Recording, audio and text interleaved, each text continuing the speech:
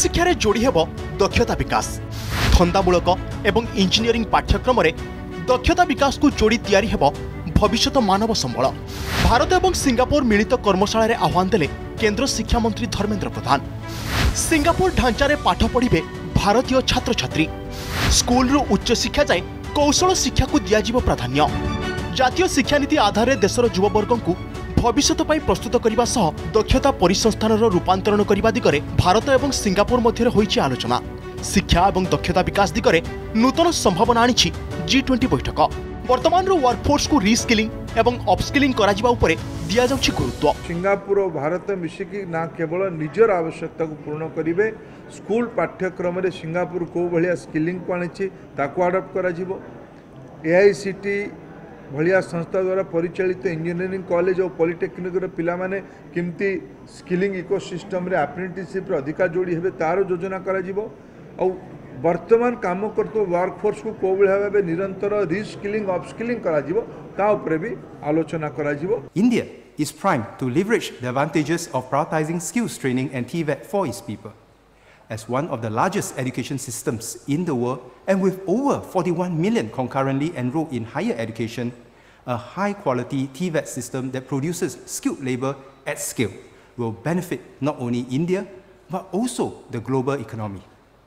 We see India's commitment to skills development and TVET not only through thought leadership in platforms such as today's discussions, but also through continued investment to reform its TVET sector. Singapore and India are strategic partners, and we have walked the journey very, very closely to India because we believe India's growth trajectory and believe that India will become a top 3 economy and political player around the world.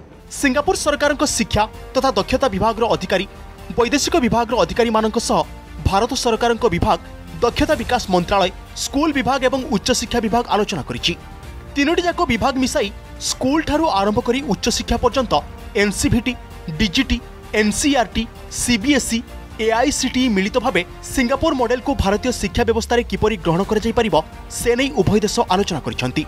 दक्षता विकास को पाठ्यक्रम रे शामिल करिवार एही आह्वान नै base उत्साहित छात्र छात्री। एहा द्वारा स्कूल समय ही निजर क्यारियर बाछि पारिबे छात्र छात्री। प्रतियोगितामूलक परिवेश भितर स्कूल रे दक्षता विकास जोड़िबा एक नुआ दिग देखाइबो। पहला मुद्दा यह है कि कैसे हम स्कूल के स्कूल एजुकेशन में स्किलिंग को लेके आएँ।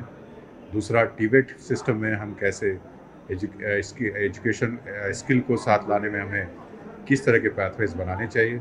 और तीसरा कि इंडस्ट्री जैसे सिंगापुर में, जैसे माननीय मंत्री जी ने कहा, सिंगापुर में एक ऐसी व्यवस्था है जिसमें सारे इंडस्ट्री को प्रोत्साहित किया जाता है कि वो अपने एग्जिस्टिंग वर्कर को अपस्किलिंग या रीस्किलिंग करा सके। उस विषय पर भी चर्चा होगी। इटा स्टूडेंट्स लाइक अस, लाइक आमे माने फ्यूचर जनरेशन, आमे फ्यूचर वर्कफोर्स, इटा हमकु गोटे नुआ दिशा दबो, गोटे नुआ डायरेक्शन दबो, लाइक हमकु केमती काम करिवार अछि।